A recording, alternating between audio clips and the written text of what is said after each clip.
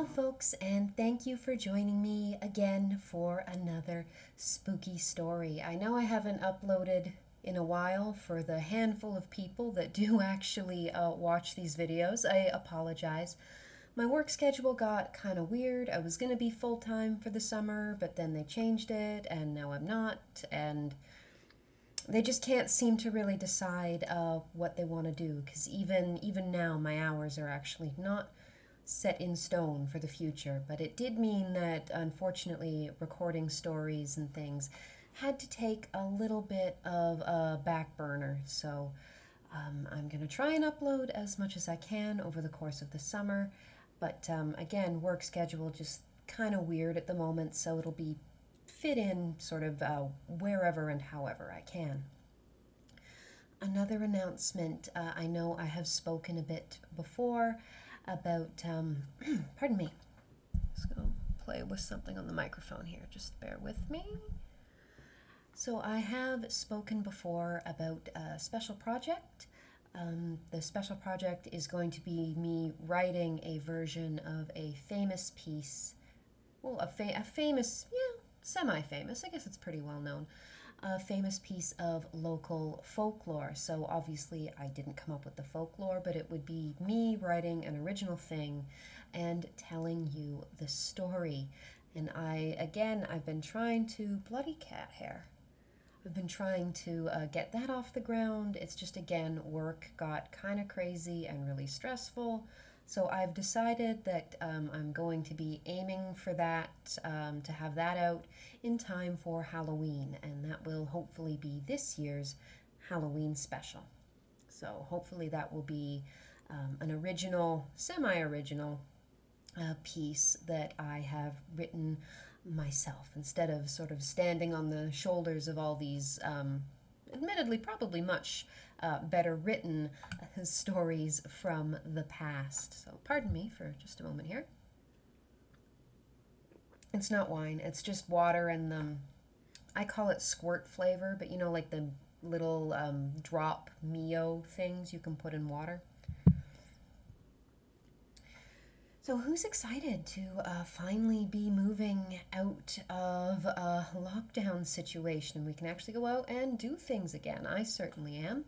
I went to the gym this morning for the first time in ages and it felt great. I feel really good and in top condition to read this episode's story for you. And again, same disclaimer that I always give at the start of these videos. These are Victorian ghost stories, or Edwardian. Today's, I believe, is Victorian. I believe it's 1880s. And as such, these stories will often contain unpleasant things about race, gender, religion, orientation, anything you can think of, but I don't really believe in censoring that for you or pretending that it doesn't exist, so I do leave those things in. And if that doesn't sound quite like your cup of tea, feel free to pass me over and find some other YouTube video that is more to your taste.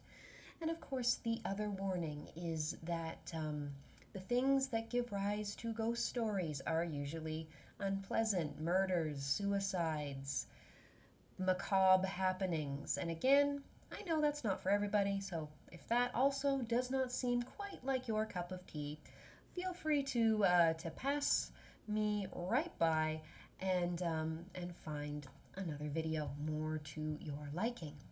With all of that out of the way, today I will be reading for you a short story called The Cold Hand. And this one has a bit of a twist ending that I'll, for a couple reasons that I will get into at the end of the video. And the story will make a little more sense once I tell you, I think, the name of the book or the anthology that it is actually taken from. But it's called The Cold Hand, and it's by an American illustrator. So he was primarily an illustrator. He did a lot of work for the big names of the time, Charles Dickens, Nathaniel Hawthorne, although like he's obviously older than Victorian, Washington Irving, Longfellow.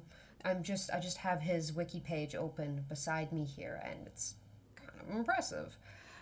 His name, and it's a good name, Felix Octavius Carr Darley. What a name. It's abbreviated here to F.O.C. Darley, so I might call him F.O.C. throughout the video. I might just call him Darley. He's actually got a pretty good 19th century mustache if you decide to have a closer look at him. He did do some work with Edgar Allan Poe as well, although I don't know that it was ever actually published, but he was contracted to do some illustrations for Poe at one point, which is pretty cool. But yeah, primarily an illustrator and not an author. But this story was pretty cool, so I really wanted to share it with you. And just keep glancing at my face in the little video window here. This is not the makeup look I was going for when I started earlier today, but it is the one I ended up with, and I didn't care enough to take it all off and try again. So here we are, looking vaguely, I don't know, like I should be performing in cabaret, perhaps? I don't know if I can kick that high. It's probably not a good career move for me. So please get yourself something nice and cold to drink. It's definitely warming up here. Settle on down into your favorite spot, and let's get into The Cold Hand by F.O.C. Darley. An eminent American artist relates the following story of a terrible adventure which befell him during his residence in Europe. I was traveling from Paris to Brussels in the diligence. I don't know if that's being used in a way, well, it's obviously being used in a way I'm not familiar with, but should I be saying that Frenchly? I don't know. But either way, I wish I could be. I wish that was my life, just traveling in Europe like they used to do when you were young or an artist and doing your grand tour. That'd be kind of cool. On my arrival one evening at a little village near Dieppe, I forgot the name of it, I found the village inn so crowded that the landlord could not even give me a bed upon which I might sleep in the house. He undertook, however, to receive my luggage and give me a lodging in the neighborhood, and with this arrangement I was obliged to be satisfied. I mean, he is kind of like doing you a favor there. I don't know that you need to make that. You could sound a little more grateful, I guess, is what I'm saying. They could have just turned you away. After having partaken of a comfortable supper, I was waited upon by a servant with a lantern, who was to conduct me to the house where I was destined by my evil stars to pass the night. Again, I don't know if I would say that's, like, they're helping you out. Like, I don't know, that... To borrow a modern phrase, first world problem, right there. It was a lone house of 2 stories and quite small, situated on a wide heath, some half a mile distant from the inn. That's not that far, shut up. There were but 3 rooms on a floor, and on knocking at the door, I was admitted by a melancholy-looking young woman, whose dress and appearance bespoke poverty, although she was neat and tidy. Yeah, 'cause poor people are always scruffy and gross-looking. That's not at all a stupid and hurtful stereotype. Oh, the morality of how we perceive poor people. I'm kind of hoping this guy gets haunted really bad. Maybe it's just those opening sentences, but like I'm already thinking he's kind of a dick. On being conducted into the apartment which served as a kitchen, I found no one there. It appeared that the house was inhabited only by this young woman. That's brave of her. Seeing in my countenance a look of wonder and inquiry, she merely remarked that she was often in the habit of receiving lodgers from the inn when it was full, and that she would endeavor to afford me a comfortable room for the night. So that's, again, a lone woman living by herself in actually the story is older than what I thought. It's 1840s, I think. Just taking in lodgers when the inn is full. That's pretty brave of her. That's the true horror of the Victorian era right there. Misogyny. among other things.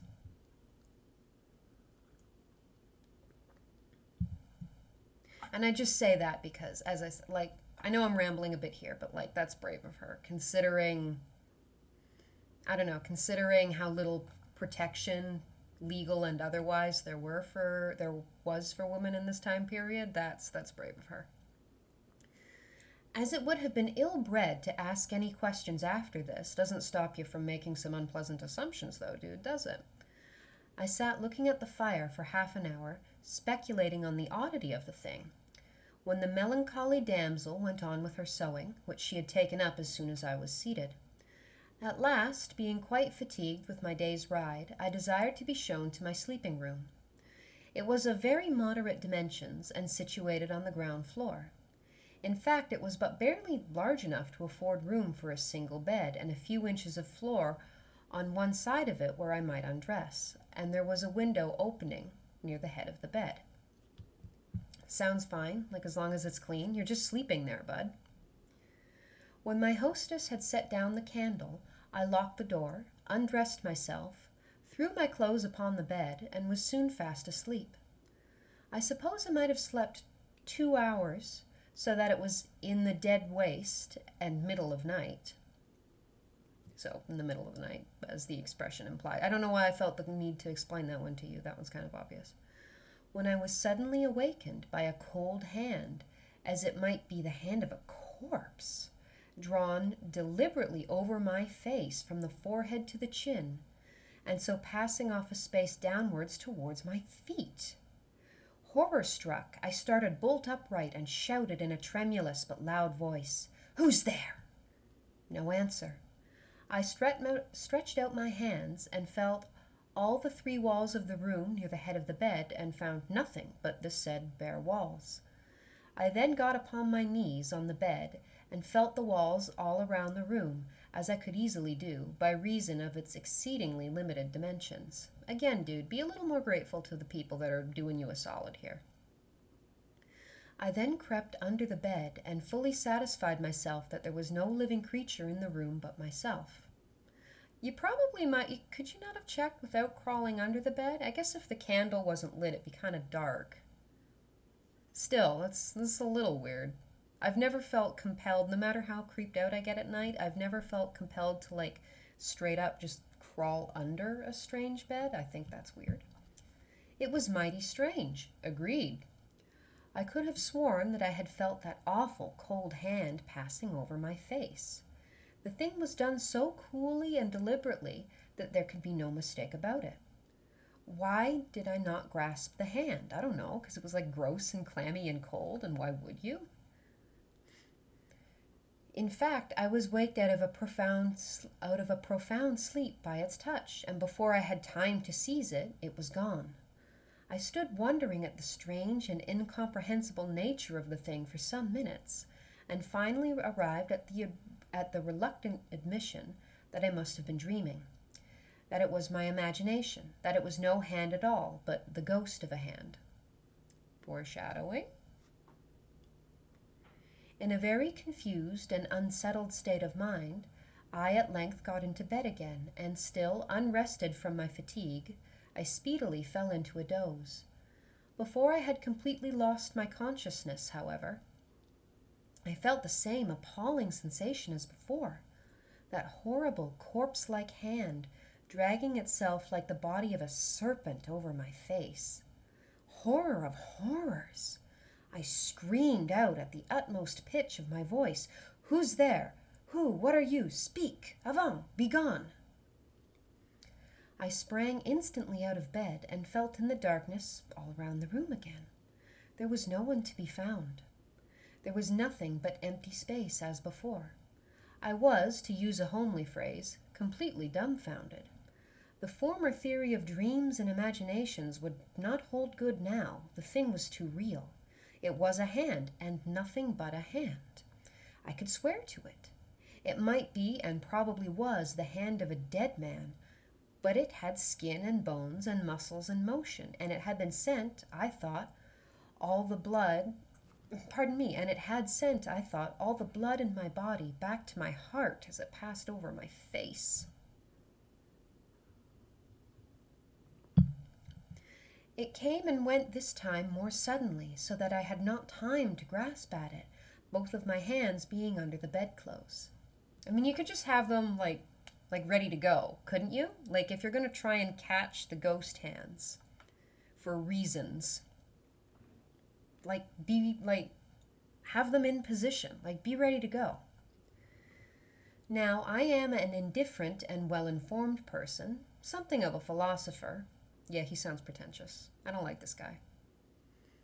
And never had been a believer in ghosts or supernatural appearance. Pardon me, I am speaking so poorly today. I do apologize.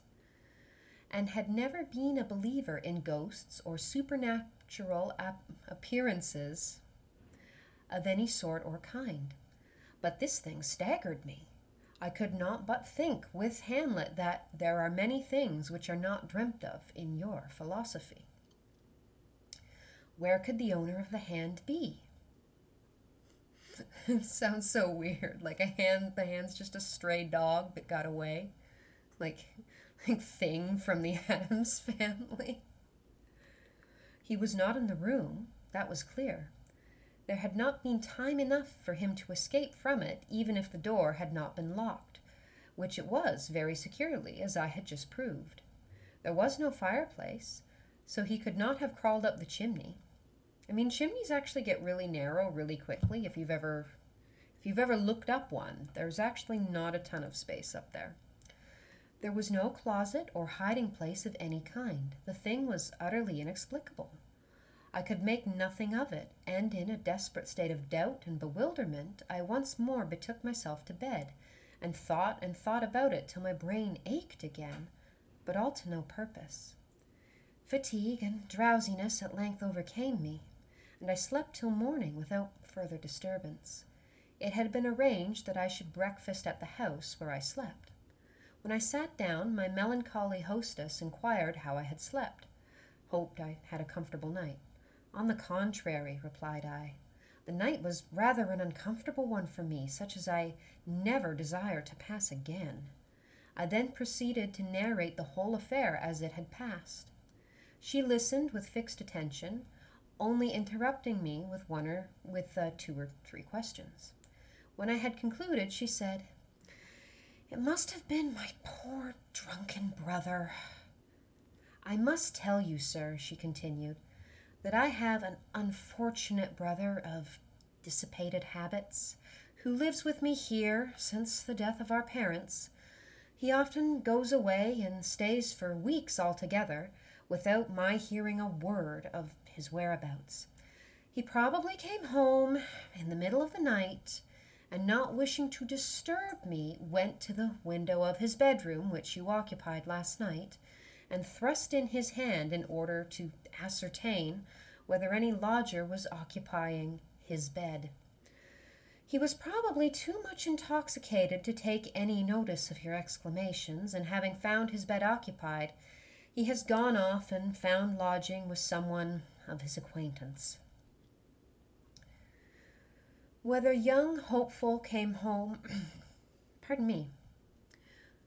Whether young hopeful came home in the course of the day, I never learned, for in half an hour after this conversation, I was on my way to Brussels, perfectly satisfied with the melancholy young woman's solution of the dreadful mystery of the cold hand. It seems like there's a word missing there. It seems like it should be whether the young hopeful came home. No, it doesn't matter. I didn't write it. I probably don't have any business trying to correct this dude. So that is The Cold Hand by F.O.C. Darley. So I did tell you there was a bit of a twist in this one. The twist, of course, if you haven't picked up on it, let me read you the full title of the book that this story appears in. It's called Ghost Stories, collected with a particular view to counteract the vulgar belief in ghosts and apparitions, with 10 engravings from designs of F.O.C. Darley. Darley's credited as writing this, or did he just do the illustrations? Pardon me, check that.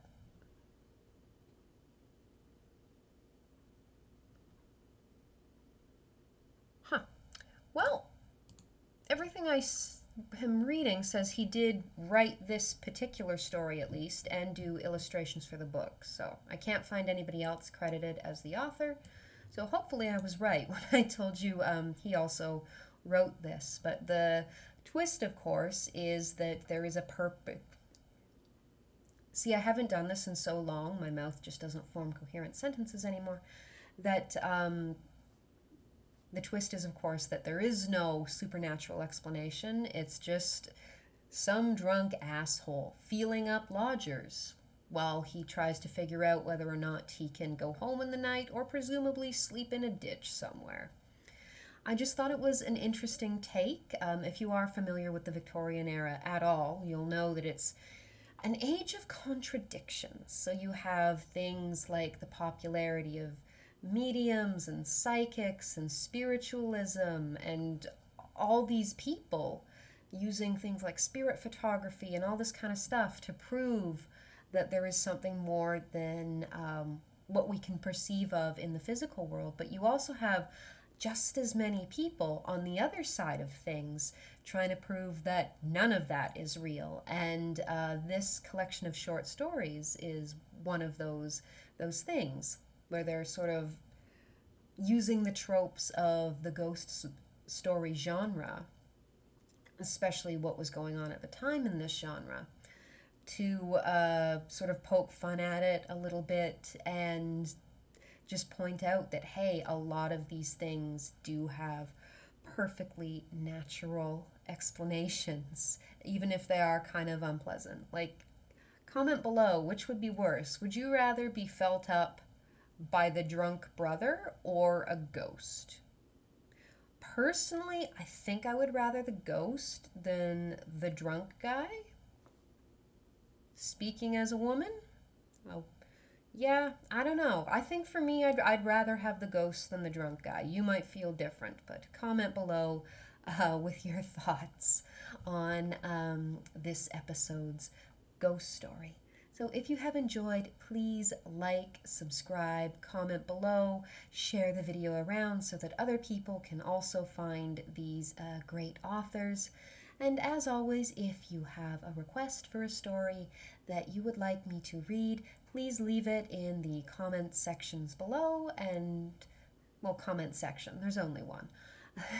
Just leave it in the comment section below, and as long as it is public domain, I will be more than happy to read that for you and provide my own, I won't call them good comments. I don't know if I would call my little interruptions to the stories good, but it's like a stream of consciousness thing, and I hope you enjoy it. So until later, everybody, I hope you and your loved ones are safe and well, and please join me here again soon for another video.